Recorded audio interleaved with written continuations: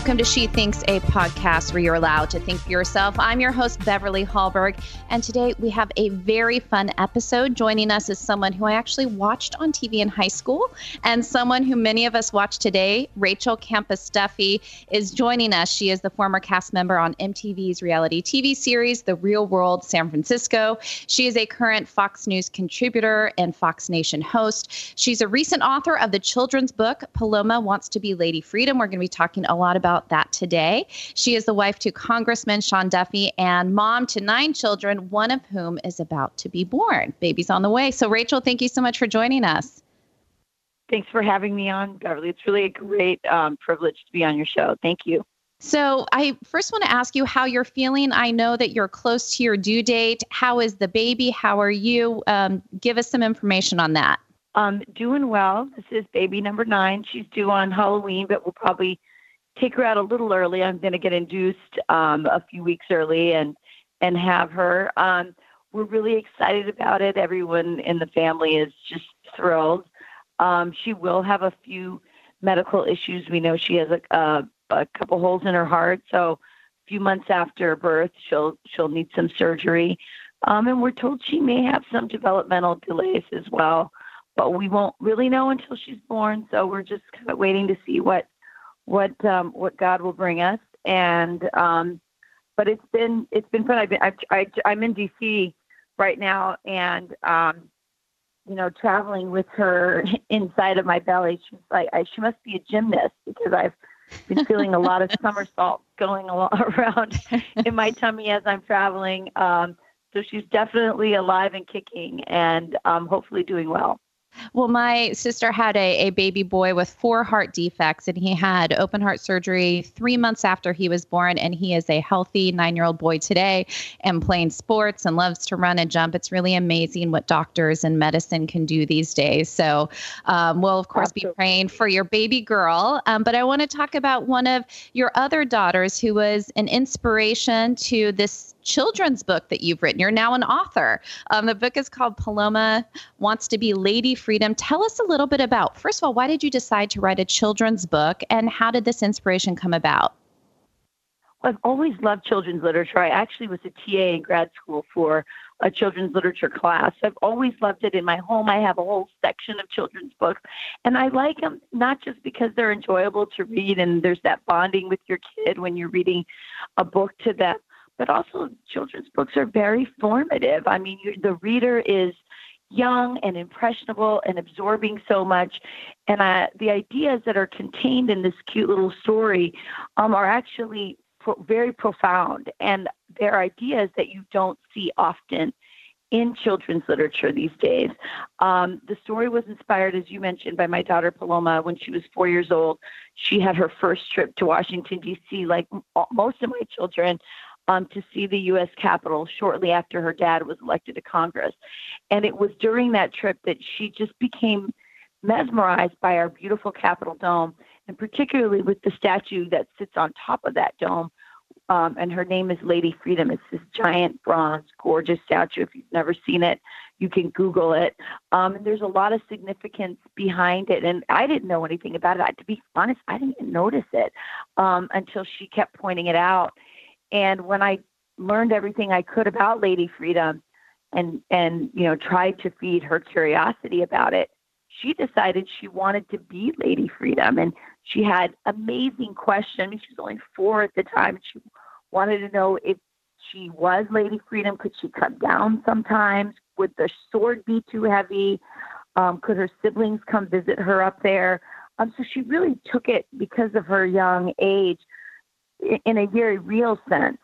But it made me think so much about how many of us, the people, the women who work for the Independent Women's Forum or support it, people like myself who, really are trying to get into the public sphere to try and discuss ideas about freedom. We're all Lady Freedoms. We all want to really protect what's so wonderful about this country, but so many of those things I think are under attack and being challenged. And so I thought it was an opportunity to talk about, for once, what unites us as Americans, which are these values.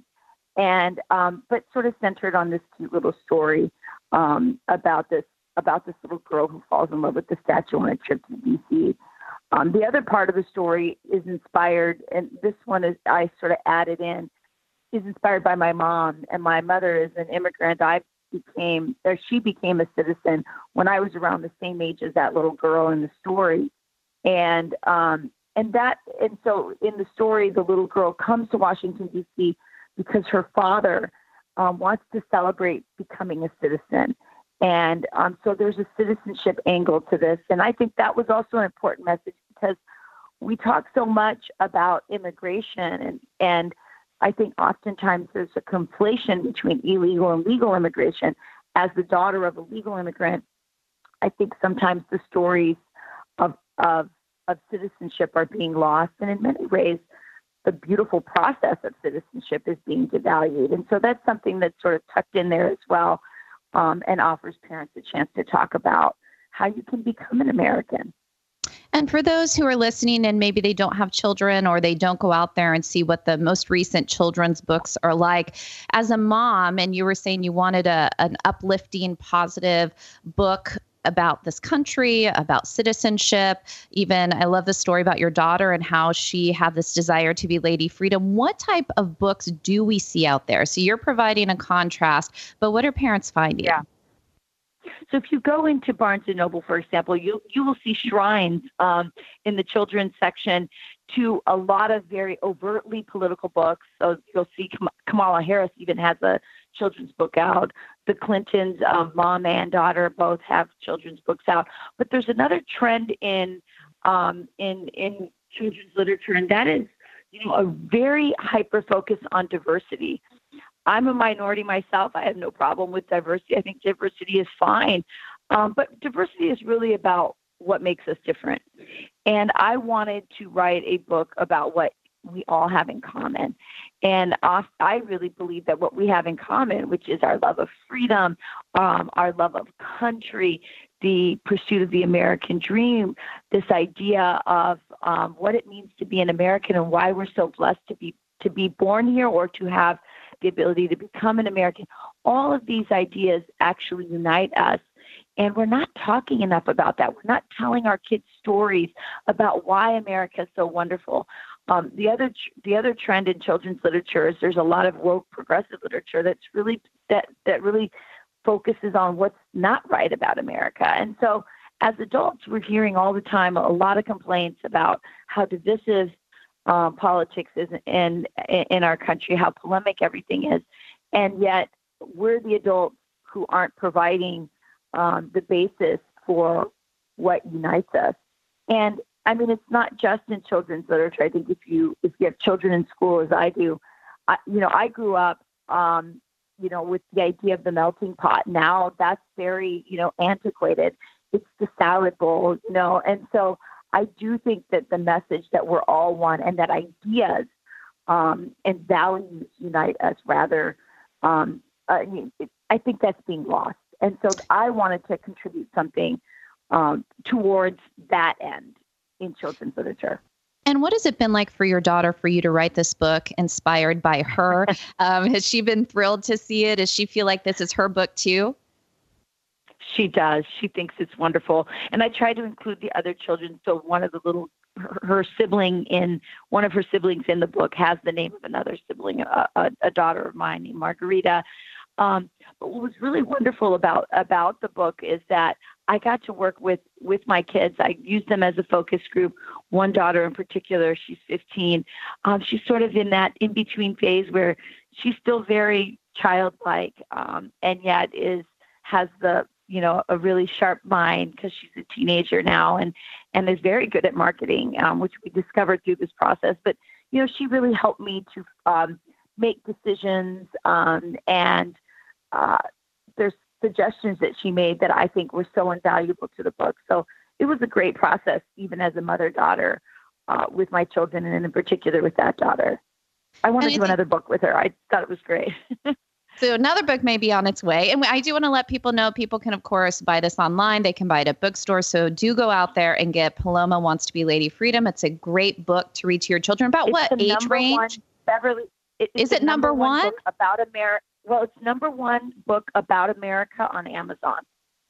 Congrats on that. And what age range is best for? So if you're thinking about children and what ages this book is best for, what is that age range? Well, I have a 3-year-old that, loves the book. So I would say between 3 to 12 years old, because like I said, in the back, there's a glossary of terms. And so you can kind of take from it what you want. I mean, the younger child might just focus on the statue and the Capitol, and the illustrations are gorgeous. They're done by Richard Johnson. He's a British artist. He's a colorist above all, and I really wanted this book to pop. So it's beautifully done for the younger reader, but the concepts in it can be as engaging and as deep as the child, wants to go with the parents, because like I said, there are ideas about. There's a lot of history in there. She sees Rosa Parks, the statue of Rosa Parks, when she's in the Capitol, because she ends up getting lost inside the Capitol, and she sees the statue of Rosa Parks in Statuary Hall. So there's so much to dig into about our history in there, as well as these ideas about what it means to be an American and the process of citizenship and why that's so important. Because when Paloma goes to the Capitol, she really can't. She doesn't see what's the big deal about becoming an American, which is frankly what I thought. I mean, it was such a no big deal when my mom became a citizen. I bet my mom would have liked to have had a book like this, so I could start to understand the decision, this really profound decision to give up her former citizenship and become an American. I think it, by the way, makes great gifts for anyone, who has an immigrant in their family. I've had a lot of immigrant families come to me and say, thank you for making this book. Well, my niece turns 3 on October 30th, so I'm planning on getting her this book as one of her gifts. I know she's going to love it. She loves to read. Loves for her mom to read to her. Awesome. So she's going to love it. And I think also something that's really neat about this book is you talk about your daughter Paloma and what she wants to be when she grows up. And I'm assuming she looks at you and all that you've accomplished. And even as we listen to you speak, I think to myself, how do you have time to do everything that you're doing? But so often people think that women who love America or want to start businesses and are still conservative or believe in the free market, that we have to be these very liberal women in order to celebrate women. That's obviously not been your path. So what would you just say about your own ideology and the things that you care about and passionate about, and it doesn't fit the mold that feminists often want it to fit? Right. One of the things I love personally about being a conservative is that there is a mold, I feel like, on the left for women. And I remember Sheryl Sandberg once did and by the way, I very much admire what she does, but she did a commencement address where she told girls to put their foot on the gas pedal and never let it go. And, that's one way of doing, adulthood, motherhood, professional career. I feel like what I love about living in this era as a woman, as a mother, is that, and as a conservative, is that we can kind of write our own script. We can have our own definition of happiness and productivity and passion pursuits. And I believe that for me, I just feel like I was an at-home mom for 14 years, but always sort of writing and dabbling in things. And then I decided for financial reasons and other reasons that I wanted to get more involved professionally. And I started becoming an advocate for Hispanic economic empowerment with an organization called the Libra Initiative, and that led me to Fox. And so I just feel like there's so many opportunities for women. At-home motherhood is not the way it used to be, thanks to technology and cultural changes. I also think as women, we don't often appreciate how much men have changed and made our lives easier as well. So it's not just that technology is. I think men are better and are much more supportive and much more involved, which allows women to pursue other things. So I just think we're living in this really great era where we can do lots of things. And again, I mean, I just think about the process of writing this children's book. So much of it was dependent on my ability to technology, my ability to communicate with my editor and my illustrator, and just we're so blessed. It's such an amazing time, and I think women should be encouraged if they want to be home. I think it's wonderful. I did it. I loved it, and now I've been blessed with this job at Fox where I can kind of sort of be home part of the time. And one thing that I think is amazing, like you were saying, you were able to have different chapters in your life. So spending time 14 years being stay-at-home mom, and that didn't mean you could never have a career or have work because you didn't continue it. And I think that's such an amazing part of where we are, like you said, with technology, is that it doesn't mean if you don't start a major career when you're 23 and you decide to be a stay-at-home mom, that doesn't mean that your life is over in the working industry. So I just think that's Go ahead. I'm sorry. No, go ahead. No, you go ahead, please. I was just going to say, that analogy that Sheryl Sandberg gave of putting your foot on the gas pedal and never letting go is so not how I see it. I see it more like we're a train. We're on this train and we can jump on, and guess what? We can jump off and we can jump back on. And maybe that wasn't possible in the 1970s or 80s when women first started entering, into the workforce in a much more at a higher level. But it certainly is the case now. I mean, when I decide, when I have a baby, I'm a little bit, off the grid for a few months, and that's okay in terms of I can be home. I can still stay connected with the news cycle, with my employers, because of satellite. I can go into a 5-minute hit down the road in my little rural town, which, by the way, when I first started doing TV, I couldn't do that. So things are changing rapidly, and we can jump on and we can jump off. And I don't think that we have to think of things in that one-track way, exactly the way you said that, if you don't start at 23 or if you have a baby at 30, then it's over. It's just not like that anymore. That's so 1970s. And young women today need to hear that message, because you don't have to make a choice between motherhood and having a professional life, or even just pursuing your passions.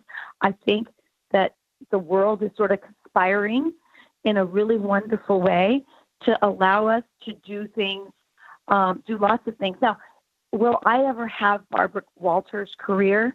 No, because I don't want Barbara Walters' career. I think what she does is wonderful.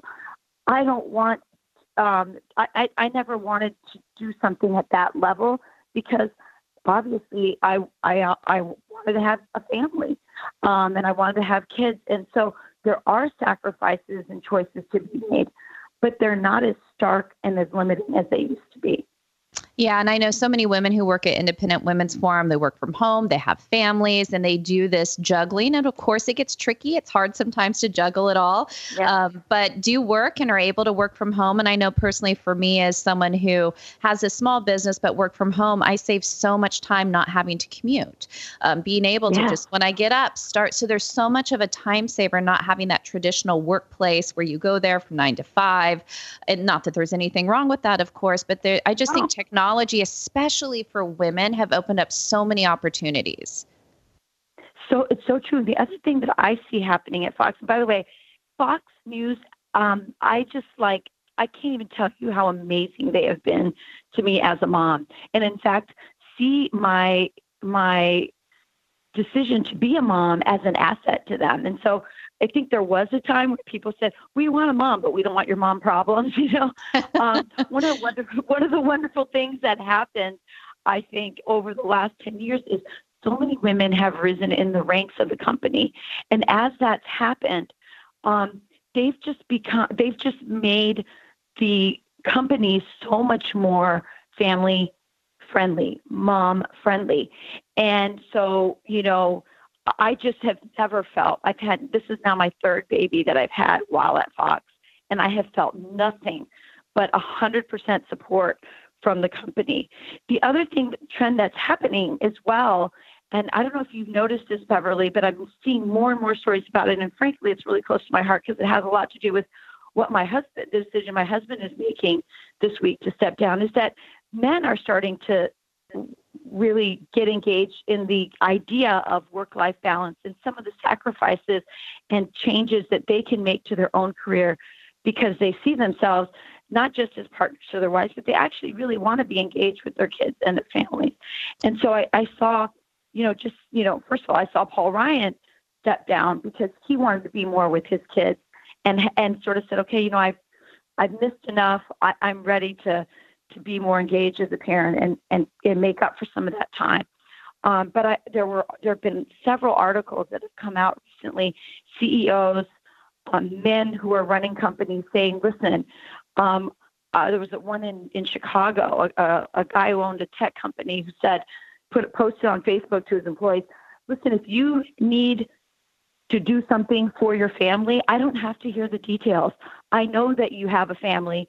Let me know what let me know you can't make it that day. I know that we'll have this relationship where you'll make up whatever work you can't do that day. But this idea of people in positions of power in companies and businesses recognizing that their employees have lives, have families, and developing this work-life structure that gives people the freedom to know that their families are really the most important thing in their lives. And I'm just seeing more men stepping up and making these kinds of decisions and choices, including my own husband, who basically said, okay, we've got 9. I mean, it wasn't just because the baby had a heart problem, but he's like, okay, this baby might have some other challenges. We have 9 kids.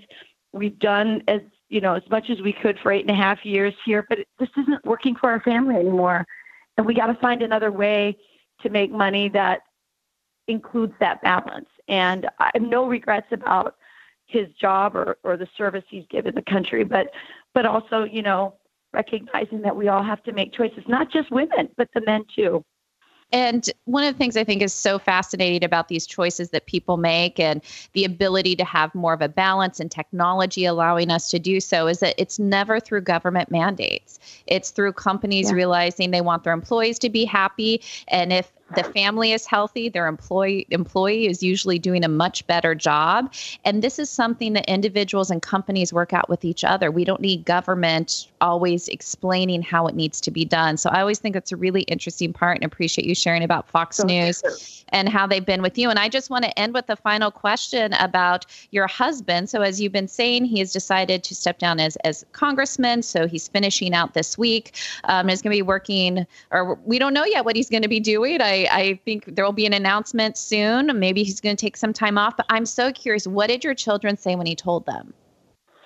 So it was very interesting. Some of them were really, I have some that love parades, love the whole campaign side of stuff, and were like really disappointed. But then I had others, I think, who are just really happy Dad's going to be at more hockey games, So I think that it varies because every kid is so different. But I don't know what Sean's going to do yet. But what part of the reason we knew we were getting to that point where he was going to resign sometime, we've been thinking a lot about it over the last year. And when we found out, that the baby was going to need surgery and all this kind of stuff, we just said, well, we might as well do it where we can have more time with the baby at that moment when the baby's born. And then we'll see what he's going to do after. I'm sure, both of us are very opinionated, very much care about public policy and the direction of our country. And we do both believe very deeply that we're in a critical juncture where, the direction of the country in terms of socialism and capitalism is really at stake. So I'm certain that whatever he decides, he's still going to be in the fight. We're both still going to be in the fight, because I think there's just so much at stake right now in our country.